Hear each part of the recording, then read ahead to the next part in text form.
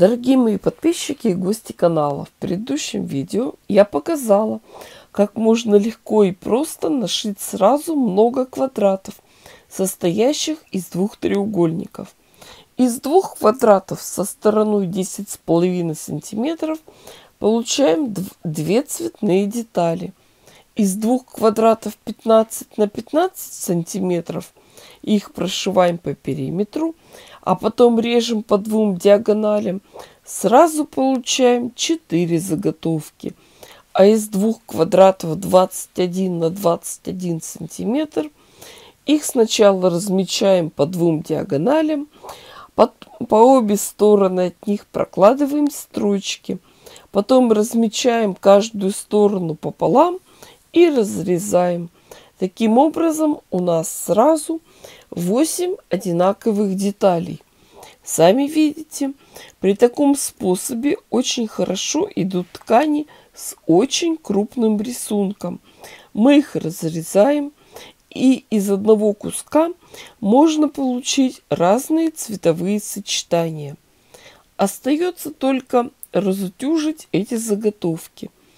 Хочу напомнить, что этот фокус срабатывает только если у вас все ткани одного качества и одной плотности. Это идеально для хлопка. В общем, девочки, вы догадываетесь, что когда занимаешься подготовкой мастер-классов, совершенно некогда ходить по магазинам. А одеваться-то ведь надо и на работу в чем-то ходить. Ну, конечно, выручают интернет-магазины. Из Иванова, конечно. Девочки, российское производство. Магазин называется Гранд Сток. Выбор товара огромный. Да, Миша, ты опоздал. Я уже всю красоту достала и померила. Конечно же, тебе обновки тоже есть. Заказала тебе толстовку. Кстати, она плотная и теплая. Рубашку. Специально посмотрела внутренние швы. Они обработаны по всем правилам. Двойные бельевые, никаких оверлоков. Полотенца всегда пригодятся.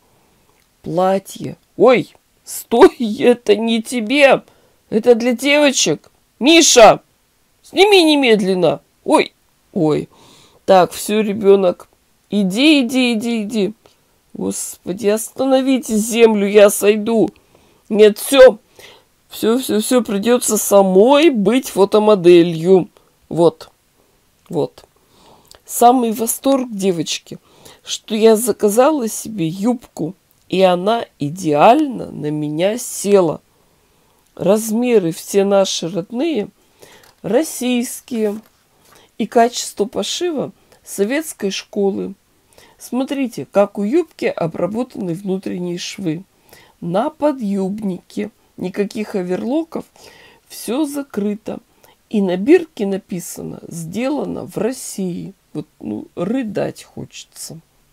Когда работаем утюгом, швы заглаживаем на сторону темной ткани, чтобы они не просвечивали. После этого остается только подрезать выступающие углы и подровнять. Когда складывали квадраты попарно, соединяли вместе темный и светлый.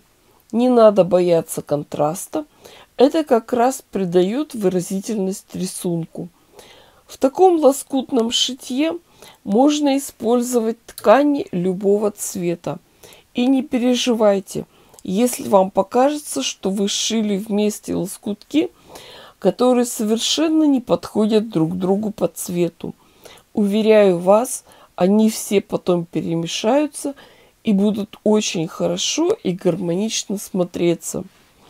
Единственное противопоказание по цвету – это черные и белые ткани. Они очень сильно притягивают к себе внимание. Белые выглядят ярким пятном, а черные – провалами или просто дырками. Применение черного или белого цвета оправдано, если это так и задумано по рисунку. В интернете можно найти просто невероятное количество вариантов раскладки квадратов из треугольников. Вот несколько вариантов раскладки. Вертушка, мельница, названия разные. Принцип раскладки один. Собираются простые блоки из 4 квадратов, составленных из контрастных цветов, темного и светлого. В качестве темного у меня здесь оттенки красного цвета. Собираем из треугольников. Это, наверное, самый простой и древний незамысловатый способ, по которому собирались самые первые лоскутные одеяла. Не бойтесь сочетать ткани разных цветов. Я смотрела интервью с мастером-реставратором лоскутных одеял. Так вот, она сказала одну очень важную вещь. Для того, чтобы отреставрировать лоскутные одеяла, часто нужны ткани. И очень сложно бывает их подобрать, тем более из современных тканей. Поэтому она просит еще какие-то вещи из этого дома. Именно они идеально вписываются в цветовую палитру. Думаю, всем понятно почему. Каждая женщина подбирает ткани под себя. Нравится, не нравится, идет ей такой цвет или нет. Поэтому, как бы не хотелось кого-то скопировать, в лоскутном шитье это сделать практически невозможно. Смотрите, какие варианты раскладки еще возможны. Мельница, цветные ромбы. Рисунок складывается из чередования светлых и темных ромбов. И обратите внимание, в этих ромбах цвет играет и переливается.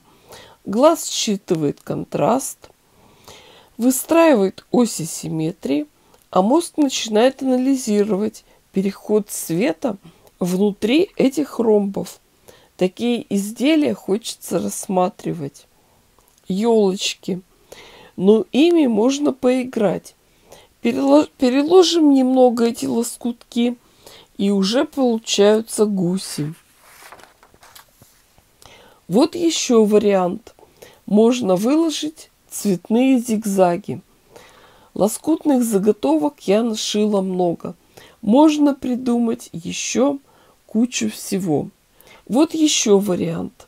Собираем в середину яркое цветовое пятно. А дальше уже формируем диагональные цветные полосы.